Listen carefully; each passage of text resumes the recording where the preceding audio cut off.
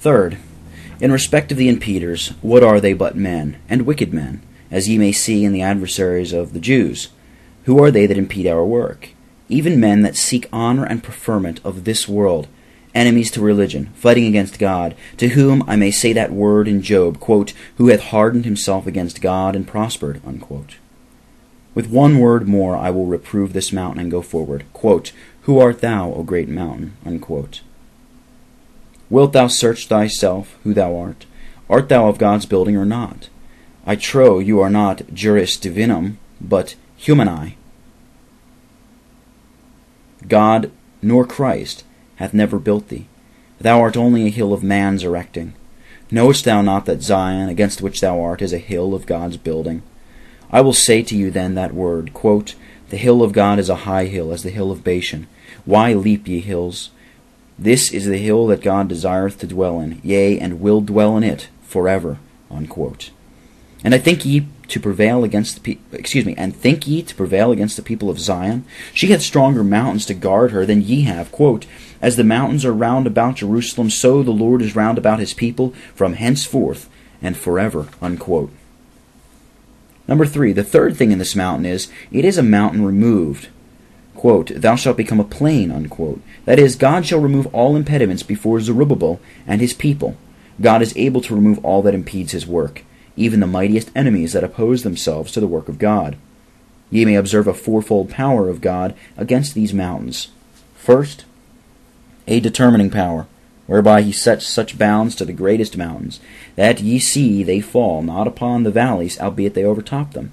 The Lord hath set bounds to the great kings in the world, which they could not pass, when they have set themselves against the Lord's people. We may see an example of this in Sennacherib. Quote, therefore thus saith the Lord concerning the king of Assyria, he shall not come to this city, nor shoot an arrow against it, nor come before it with shield, nor cast a bank against it, unquote. Ye are afraid of the king, that he come against you. Fear not. The Lord by his restraining power is able to keep him back, that he shall not shoot so much as a bullet against this city. Number 2, God removes impediments by his assisting power, as he promises to do before Cyrus. Quote, I will go before thee and make the crooked places straight. I will break in pieces the gates of brass and cut in sunder the iron bars. Unquote. Albeit for anything we see, there be brazen gates and iron bars closing out a reformation. Yet let not this discourage you. God is with you by his assisting power to go before you, to make all crooked places straight, and to break the brazen gates, and to cut in sunder the iron bars. Number 3, God hath a changing power, whereby he makes mountains plain. How easy is it with God to make the highest mountain that impedes his work a plain? Quote, the king's heart is in the Lord's hand as the rivers of water, to turn it whithersoever he will. Unquote. Lord, make our mountains thus plain. The fourth way how God removes mountains is by an overthrowing power. If there be no change yet, God will bring it down. Quote, every one that is lifted up shall be brought low. Unquote.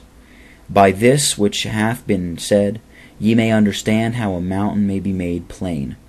God makes mountains plains either in mercy or in wrath. Number 1, in mercy, when he takes a grip of the heart, and of a proud, haughty heart, makes it toward and plain. We have seen such a change by experience. This work had many enemies at the beginning that impeded it, whom God hath taken by the heart and made plain. Yea, he hath made them furtherers of the work. Number 2, there is another way of making mountains plain, to wit, making plain in wrath, when God overthrows the mountains that stand up impeding his work.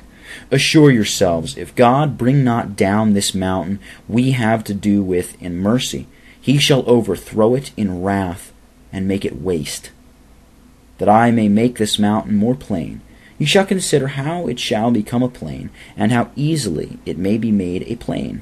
Number 1, I see you looking up to the height of it, and ye are saying within yourselves, how shall it come down? Ye must not think that it will come down of its own accord. God useth instruments to pull down. I find that God hath made his own people instruments to pull down such mountains. Quote, fear not, worm Jacob, ye men of Israel. I will help thee, saith the Holy One, and thy Redeemer. Behold, I will make thee a new threshing instrument having teeth. Thou shalt thresh the mountains and beat them small, and shalt make the hills as chaff. Thou shalt fan them, and the wind shall carry them away, and the whirlwind shall scatter them." Unquote. Mark these words. Although Jacob be a worm, despised by the great ones of the world, yet God will make him a threshing instrument to beat these mountains in pieces. The professors of this land are despised by the mountains. Yet fear not, for the sharp threshing instrument is made. I hope it shall beat the mountains in pieces. We think them very high, but if we had faith, that word would be verified. Quote, "Ye shall say to this mountain, Remove ye yonder, and it shall be removed, and nothing shall be impossible unto you." But one is saying, "I have not faith, that all that are joined this day against the mountain shall continue." I hope they shall continue, I hope they shall. But if they do not, we trust not in men, that they shall bring down this mountain, but in God, who hath said, quote, "Behold, I am against thee, O destroying mountain. I will stretch out my hand upon thee. I will roll thee down from the rocks, and make thee a burnt mountain. They shall not take of thee a stone for a corner, nor a foundation. Thou shalt be desolate forever." Unquote. This mountain ye see so exalted, although men would hold it up, yet God will bring it down and make it a burnt mountain. Even so, O Lord, do. Number 2. In the second place, consider how this mountain may be made a plain. I told you it was but an artificial mountain, a studded mountain, standing upon weak pillars. If you would take a look of the whole frame of the mountain, it stands upon 2 main pillars, and upon the top of the mountain stands the house of Dagon, and house of false worship.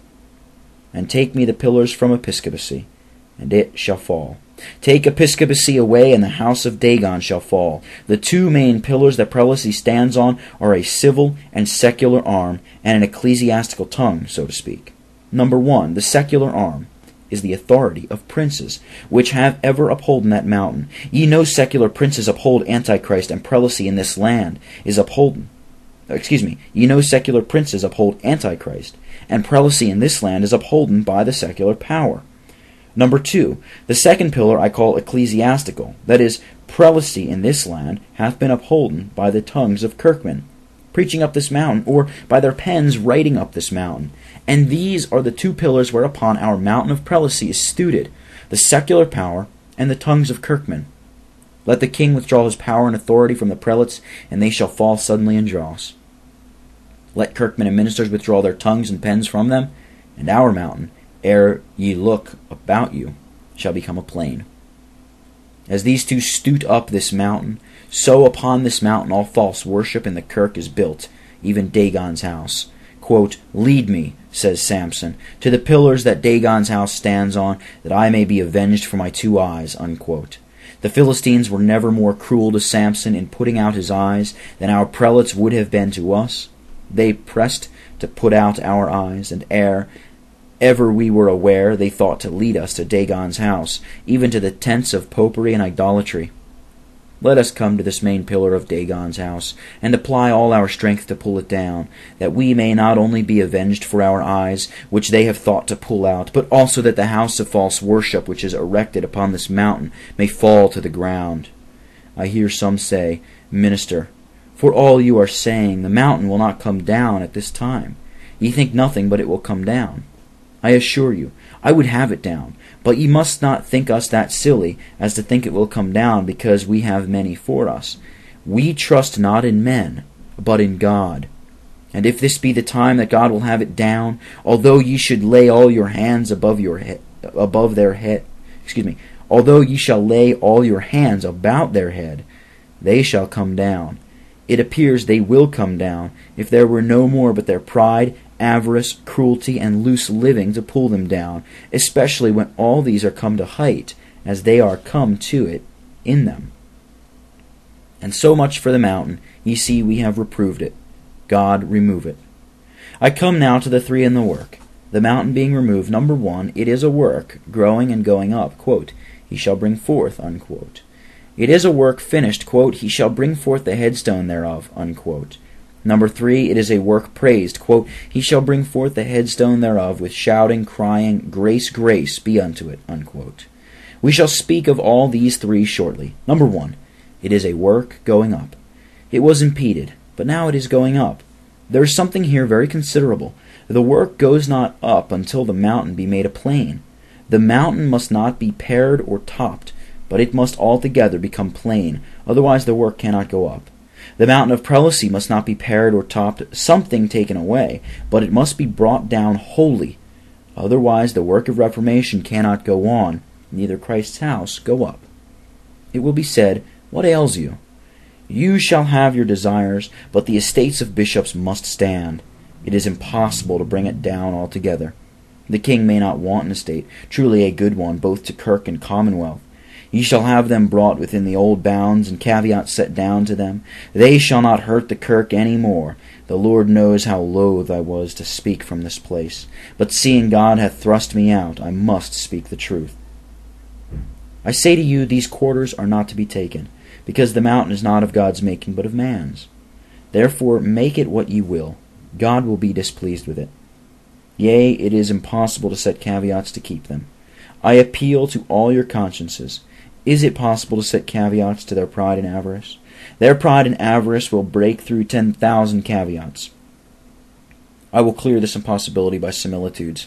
Tell me, if a fountain in the town of Edinburgh were poisoned, whether were it more safe to stop up the fountain than to set guard to keep it, that none draw out of it? For there is hope the poison would do no harm. There is no man of sound judgment, but he will think it more safe to stop up the fountain than to guard it. This prelacy is the poisoned fountain, wherefrom the kirk of Christ hath been poisoned with the poison of error and superstition. Now the question is, whether it be safer to stop it up than to guard it. Surely it is safer to stop it up, for all the caveats in the world will not keep the kirk unpoisoned so long as it remains. I will give you another similitude.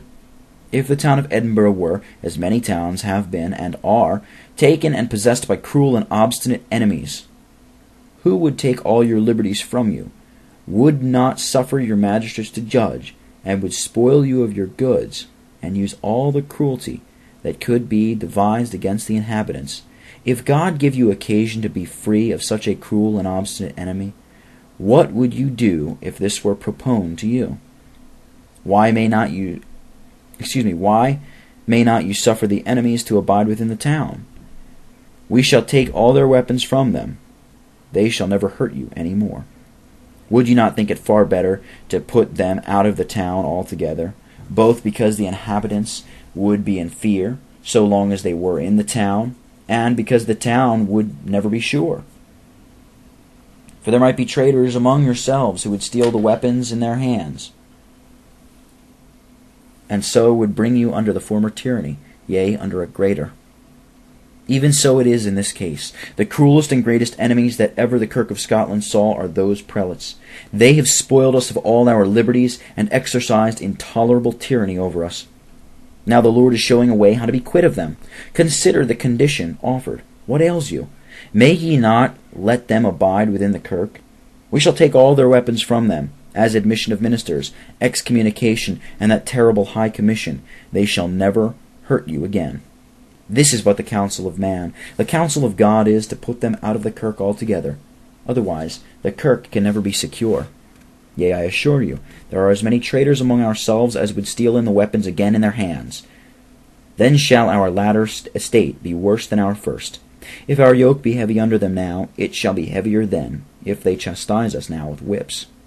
They shall chastise us then with scorpions. I think I hear men speak like that word, quote, hew down the tree, cut down his branches, shake off his leaves, scatter his fruits. Nevertheless, leave the stump of his roots with a band of iron and brass, unquote. The interpretation of that part of the vision is set down in the 26th verse, quote, thy kingdom shall be sure unto thee, after thou hast known that the heavens bear rule, unquote. I hear men say, hew down the tree, cut off his branches, shake off his leaves, scatter his fruits. You shall be quit of all that. But the stump must be left banded with iron. If it were till they knew God, it were something, but there is no appearance of that. Consider, O man, who saith that? Quote, no man, but the watcher and the Holy One, even he that made Nebuchadnezzar's kingdom sure to him, unquote. If God had made this estate sure to them, it would and should stand. And if God would bind down the stump of it with iron bands, we would never fear the growth of it, nor the fruit of it. But seeing they are only bands to be laid on by men, albeit the tree were hewed down, it would grow again in all the branches of it, with all the leaves of its dignity, and we should taste of the bitter fruit of it. Ye that are covenanters, be not deceived. If ye leave so much as a hillock of this mountain, in despite of your hearts, it shall grow to a high mountain, which shall fill both kirk and commonwealth.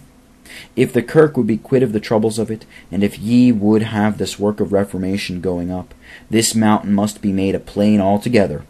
Otherwise the Spirit of God saith, Ye shall never prosper.